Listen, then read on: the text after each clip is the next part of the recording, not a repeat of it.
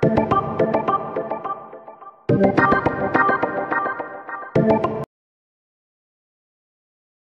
name is Muscat, and I'm director for the development of the network security products at GFI Software Limited. And I'm here today to present some of the key features we are releasing in our next version product of GFI LANguard Network Security Scanner 8. So this product is pretty much aimed towards the security administrators out there who have pretty much a lot to do, which I would say everyone has. So what does this product do? Network Security Scanner is something which scans your network for vulnerabilities, like security scanning vulnerabilities and checklists. It will do network auditing, also like visualizing, helping you visualize which applications are installed, which users are installed. We'll get to talk about a bit this later on. And we also do a patch management module in it. So this we'll be talking about 3 products in one deliverable, complete with reporting, which wraps it up in one deliverable and solution for your security scanning needs. So moving on a bit into the product, the reason why we are going to be talking about and presenting a solution of 3 products in one is that we at GFI do not believe that separate products are actually delivering enough on the needs of security administrators. Just because you are scanning for your vulnerability checks only doesn't mean that you are secure. Just because you're scanning for patch management and your systems are fully patched doesn't mean that you are secure. Just because these two are being taken care of separately doesn't mean that you don't have devices connected to your network, like wireless devices, USB sticks, whether users are given administrative rights which they shouldn't have. So all of these 3 points are very key features and towards saying, yes, my network is secure, or hey, I should do something about this. So here we are presenting a product which performs these 3 functions and integrates the results together to present to you the results of those scans and gives you a realistic view of saying, hey, your network is secure, 50% secure or 70% secure, it depends, depending upon the information we would find within our network security vulnerability scanner results, our network auditing results, and our patch management results. So this is like a bit what LNSS does, delivering one solution, one entry point where you have one management access to getting this information and the scanning results. So what's new in this version 8? While we have been doing these 3 integrated solutions for quite some time now, the version 8 supports some serious updates towards in each of these sections, mainly our vulnerability scanner. We have integrated the technology within the vulnerability engine, which is able to use the OVAL definitions. OVAL stands for Open Vulnerability and Assessment Language. So basically this is a group of data definitions which is funded by the Homeland Security Department, through which it basically says, these are the checks I would check for. So what we did is we got hold of these definition files, we have interpreted them and understand them, and also made it possible to use these definitions within our product. So what you get out of the box is the GFI checks, which we do by default, the patch management, which is done by default, and also we check for all of the checks which the Homeland Security is also recommending for you to scan. So now we said, now what? What are we going to do about this? So if I'm the security administrator, where do I go for information? What do I do? Where can I find external people who have already worked with this problem? So through the integration with OVAL, it also happens to be CVE compliant. So with CVE compliancy and the OVAL definition files, each of these vulnerability checks has a unique ID. So you can use that unique ID to search for more information on the internet. So this is what you get in Network Security Scanner. You scan the network, you get the results, you get a description by GFI saying this is what happens, and if you want to find out more about it, this is where you can get the more information. And we provide external links to other community resources and information sites which you can use for your pursuit.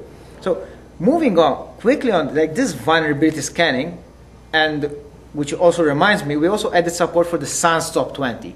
What this means is that we have a technology also which can check for the SANS Top 20 issues for 2005 and 2006, and we're also cross-platform. So we can check for vulnerabilities within Windows machines, Linux machines, Solaris, and also Macintosh machines, which pretty much are never mentioned, but they're pretty much market which we think are growing in size in industry adoption. So moving on, we said the product does vulnerability scanning, network auditing, and patch management. So when it comes to patch management, we already had a pretty powerful engine which can support all of the 38 languages of Microsoft. And we said, okay, what's missing? And actually our customers were telling us what's missing. We did not have a patch rollback, so you uninstall the patch if you couldn't. So now we've implemented it. And also one thing which people were always telling us is, hey, once Microsoft released the updates, why don't you just download them? And they were right. So actually we just listened to our customers' feedback and said, and implemented patch rollback and auto download of the patches. One more thing which we did, which we realized that when we were talking to our customers, is the problem of laptops. So when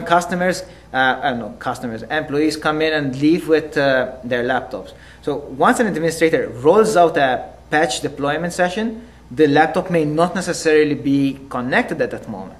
So what we do is implement a technology which will detect when the laptop, when the machine which should receive an update is not connected, and take no worries, we'll just take note of this feature of the missing computer, and we will deploy the updates as soon as the computer is reinstalled, is reconnected to the network, which is much more in tune with what the security administrator needs to do, remain focused on what's going on, and once a command is issued to a toolset, leave it up to the toolset to get the result in place.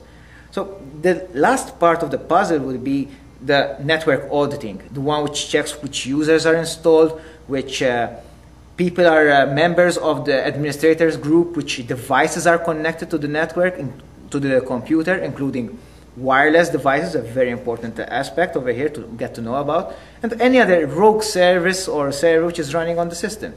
Now, being informed on what's going on in the network is a good thing. Security administrators need to know this stuff. However, we also feel that if we provide they also know that what should be there and what should not be there.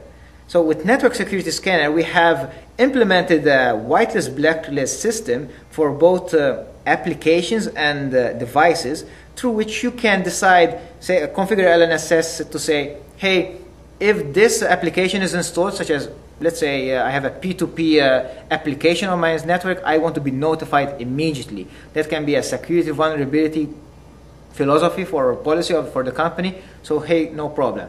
Enter the name of the application. If it is detected on the network during a scan, it will inform the administrator about a security vulnerability which needs to be checked up on. Or he can call and, hey, why do you have this application installed? It's not really secure for us to have these things installed, so please uninstall it. Or anyway he would like to handle the situation.